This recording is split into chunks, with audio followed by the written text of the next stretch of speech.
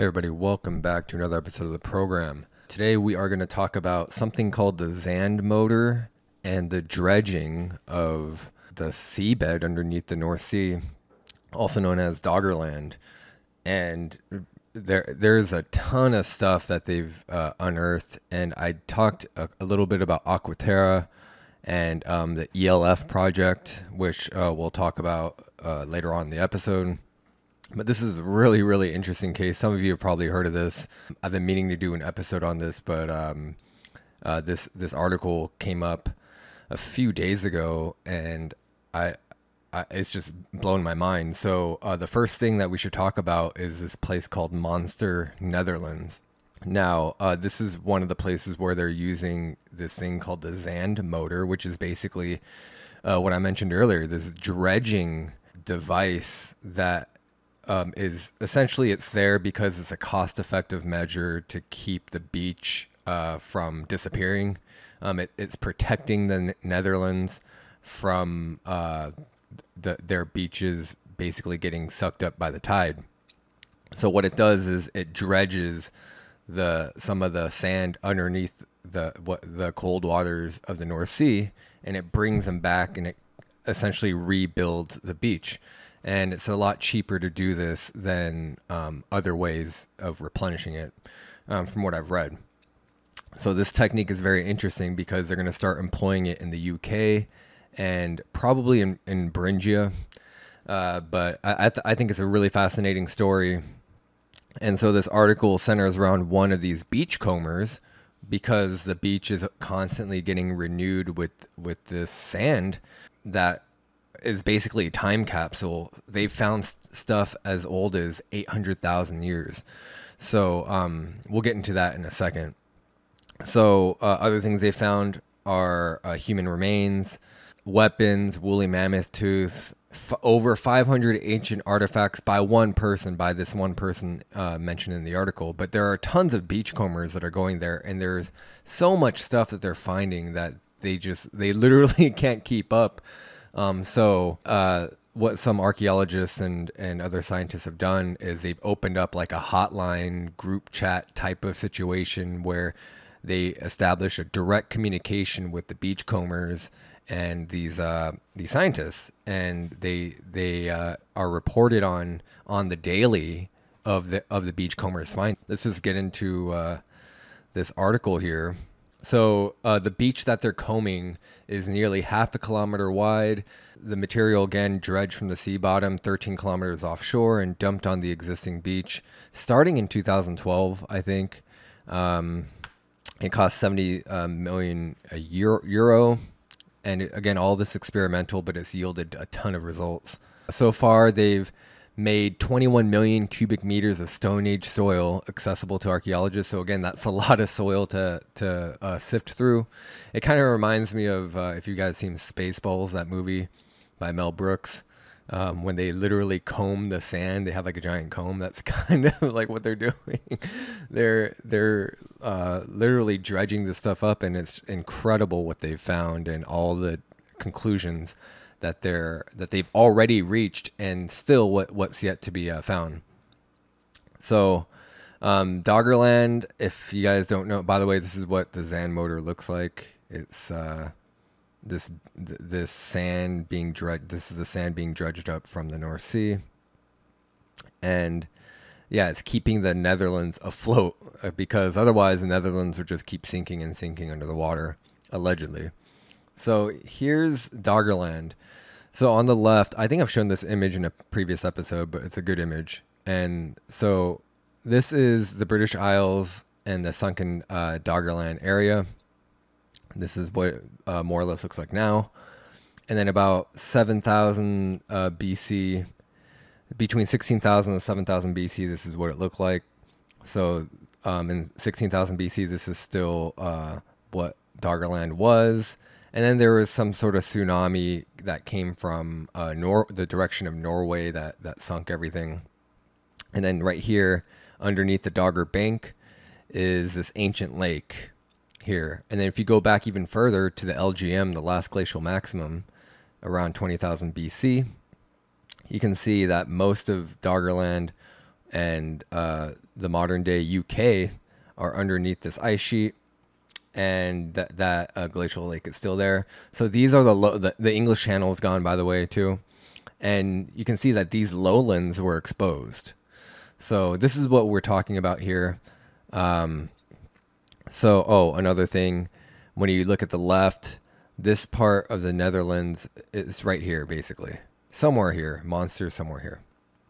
So, with that in mind, let's look at some of the things I found. So, within this rich lowland, they found out it was home to modern humans, Neanderthals, and earlier hominins, specifically Homo antecessor, which goes back 800,000 years ago or so, allegedly. And there again, there's that date that I talked about with Bruce Fenton very briefly. 800,000 years, 750,000 to 800,000 years ago. Something definitely was going on. There are definitely humans. They're definitely more advanced than we believe that they were. And because they had tools and all this stuff, and probably a language, who knows, but there's a way more going on back then than we initially thought. That's 100% sure. So these beachcombers are amassing an impressive collection of artifacts that vanish from the landscape. They've dated some of the artifacts. They sequenced a lot of the genes. I think they've sequenced about 5 individuals so far. In the span of one day, they found 50 skull fragments. So that's the level of stuff we're talking about. They're doing a bunch of other stuff too, besides sequencing these the DNA, or the DNA that they can sequence. They're also mapping the seafloor. They've gotten some information from oil companies who've also done some of that legwork as well, mapping the coastlines. And then they're also drilling and analyzing these sediment cores, which we'll get into a little bit later. So again, this is stuff that I've talked about in past episodes, and a lot of you guys were commenting on that. Why aren't they doing more marine archaeology in Doggerland? Why aren't they doing this? Why aren't they doing that? The long and short of that was there was just no interest. The only interests there were again like these commercial interests for other things, not for the sake of science, but really for commerce and making money. So, what was Doggerland like back then around the before the Younger Dryas boundary and all that? Well, it was a rich lowland. There were forests, river valleys. It was game rich. So it was a very ideal place to live. 180,000 square kilometers of just some of the most prime real estate out there.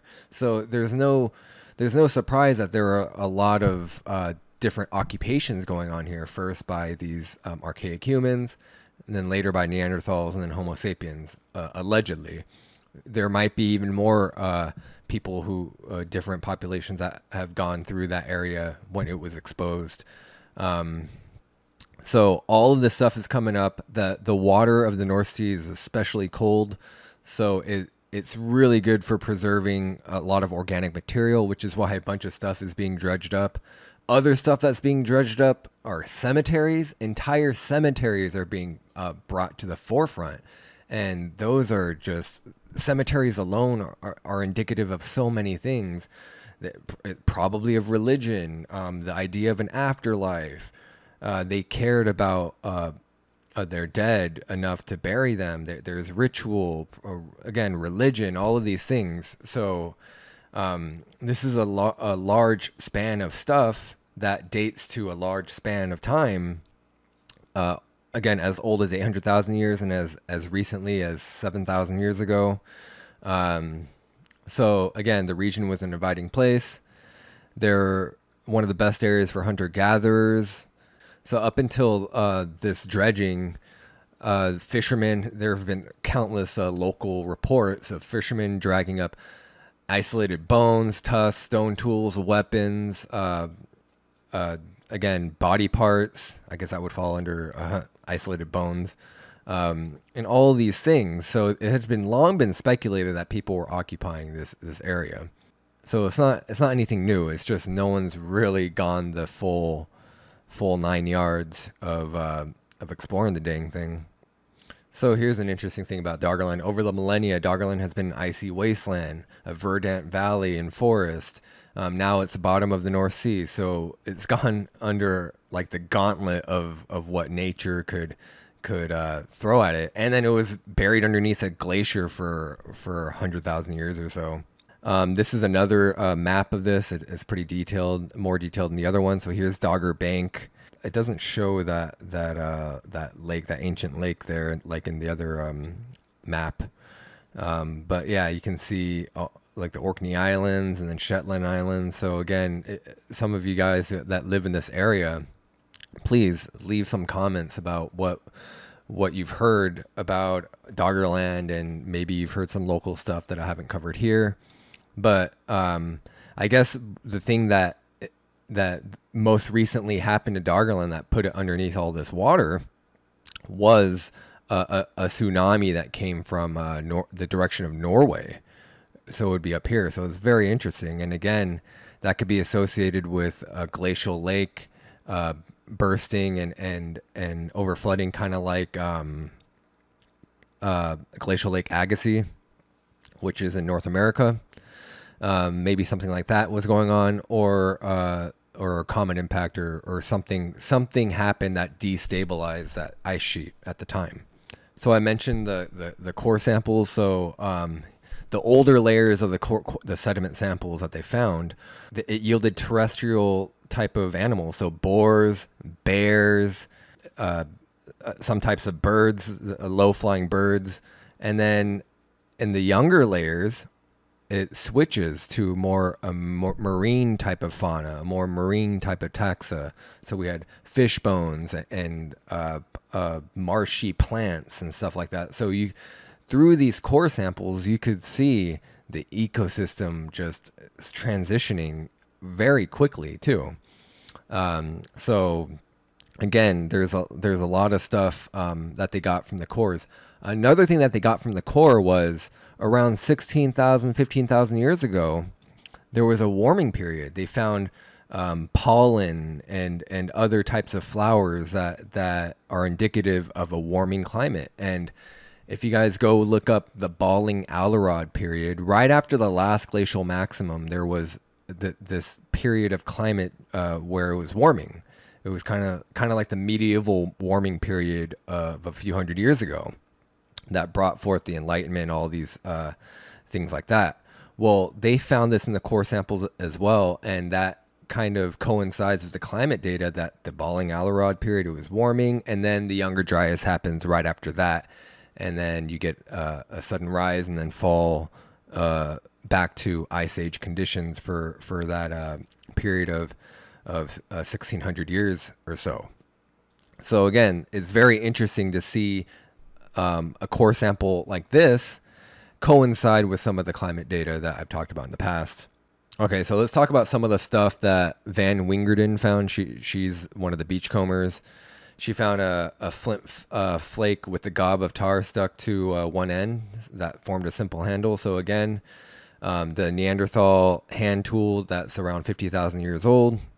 This proves a bunch of things. They not only were Neanderthals sophisticated enough to create tools, they used complex methods to process birch bark into tar. I know a few of you guys talked about that in the comments, and I've talked about this in a few episodes in the past.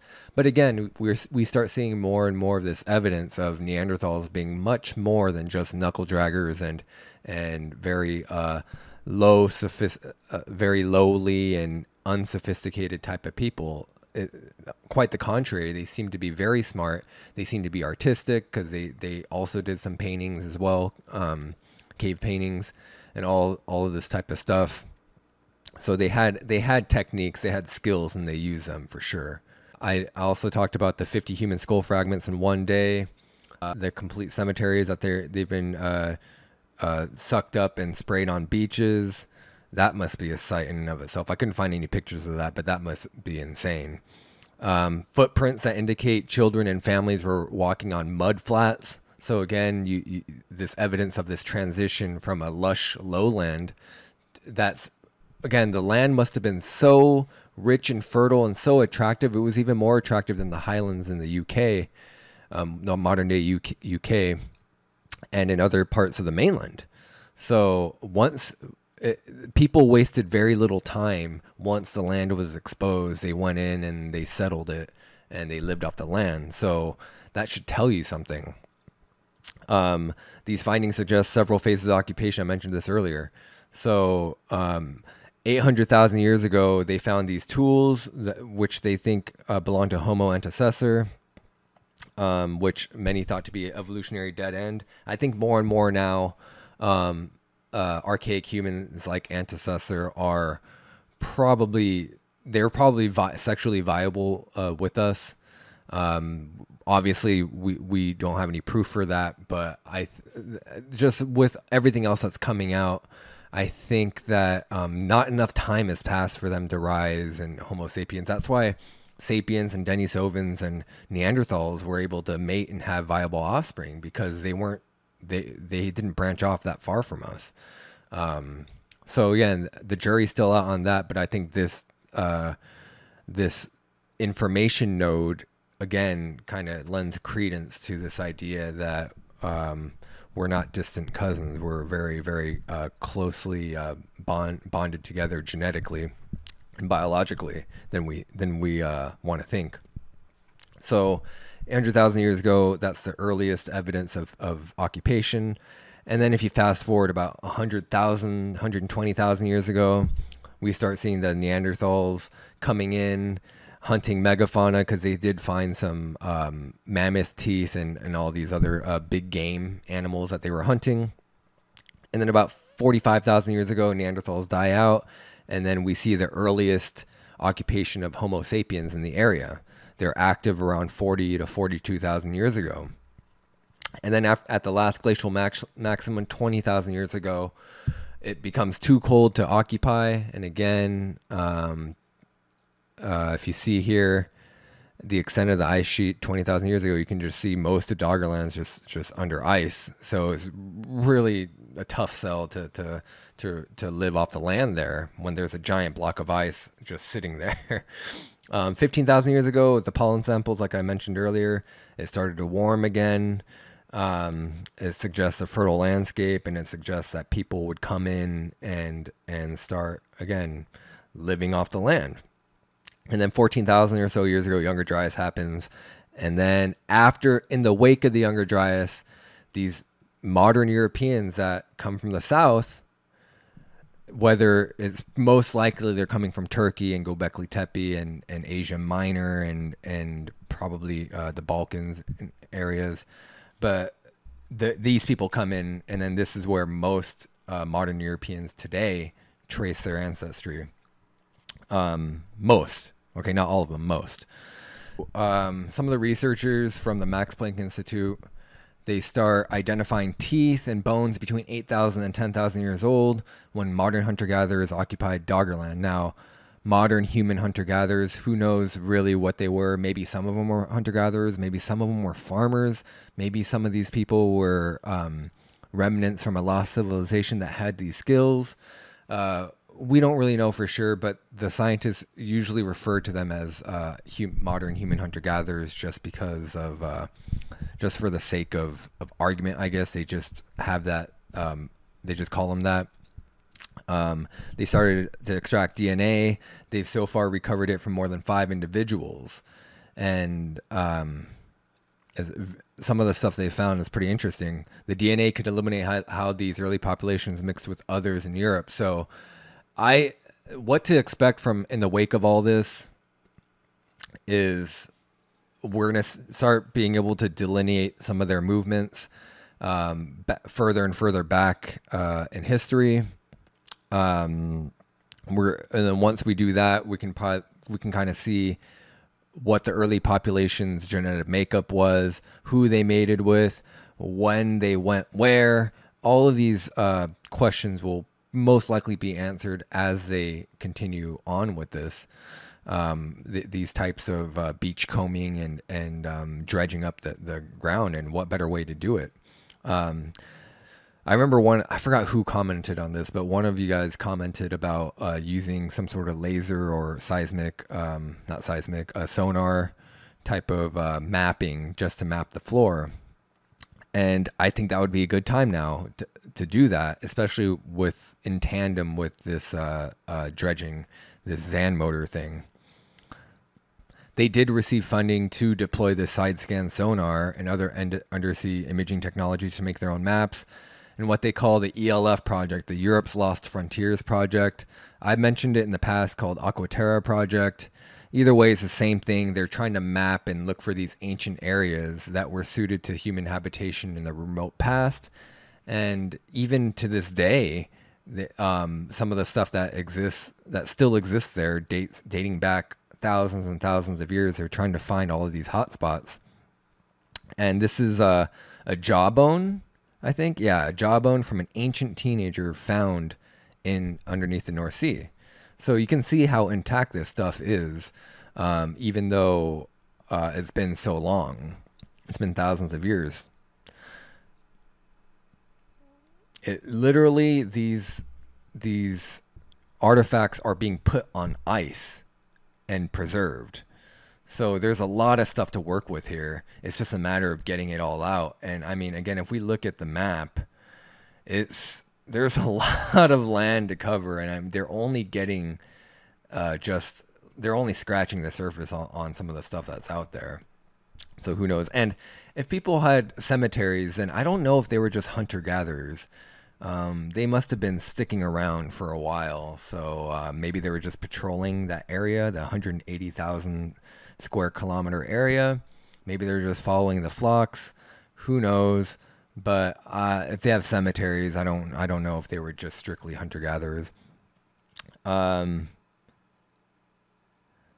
So they took more core samples. They found traces of a fossilized forest 32 meters beneath the waves. They found tree roots, terrestrial snail shells. Again, broken flint hammerstone. All of these things that they found, and these are just peripheral things. Who knows what else that they'll find? Maybe they'll find like a structure or something like that, or the remnants of a structure. Maybe they'll find like some elaborate tomb, or the remnants of the tomb, or whatever. Maybe there was a very important individual. Maybe they'll find someone with elongated heads there. Who knows? We really don't know. 8,500 years ago, a massive freshwater lake in North America called Lake Agassiz. Oh, I already talked about this earlier. The melting glaciers drained, settling to the sea. So something like that may have happened. Doggerland transformed from a temperate forested plain into an estuarial wetland dotted by drier highlands. Core samples collected along river valleys by the Lost Frontiers team traced the flooding amounting to a transect through time. And basically, they think it... Again, I mentioned the tsunami earlier coming from Norway. He goes on to trace the bones to 18 offshore sites around the prehistoric Rhine River estuary and dated them with radiocarbon to a precision of about 100 years, all were about 8,500 years old. So that's 6,500 years ago. That's right before the dawn of the Copper Age and into the Bronze Age, depending on where you are. Just a couple thousand years before that starts kicking off. So what were the connections of these people to those people who were mining copper and other ores? Are they related? Are they completely different people with completely different technology? What's their relation to the Sami people in the north, near Finland, and all the way stretching east to Siberia? Are they related at all? These are all burning questions that I think the answers will come out feasibly within the next few years or so. They even witnessed the landscape changing and the diet of the people living there changing too. Again, from land animals to freshwater fish. 6150 BC, some tsunami. Again, that's pretty recent. Again, 8,500 or so years ago, shit hit the fan there. This is a 13,000-year-old skull fragment here. So again, there's just so much stuff going on here. Let me know what you guys think about this. Should we apply this to Beringia? If we do apply this to Beringia, what will we find? Do you think we'll even find anything? 99.9%, I'm pretty sure they'll find something. They have to. They should probably do this in other areas of interest as well, like the Channel Islands near California, the East Coast, maybe near Florida, in Central America. That would be great. Near Belém, modern day Belém, Brazil, where the Amazon exit drains into the Atlantic. That would be a great spot as well. So anyway, let me know what you guys think about Doggerland, about the Zand motor, all of these things. What was it like to live there in Doggerland 16,000 years ago, 25,000 years ago, 40,000 years ago? What was going on there? And that's about it, guys. Thanks for tuning in, and I'll have another episode this weekend sometime. Thanks.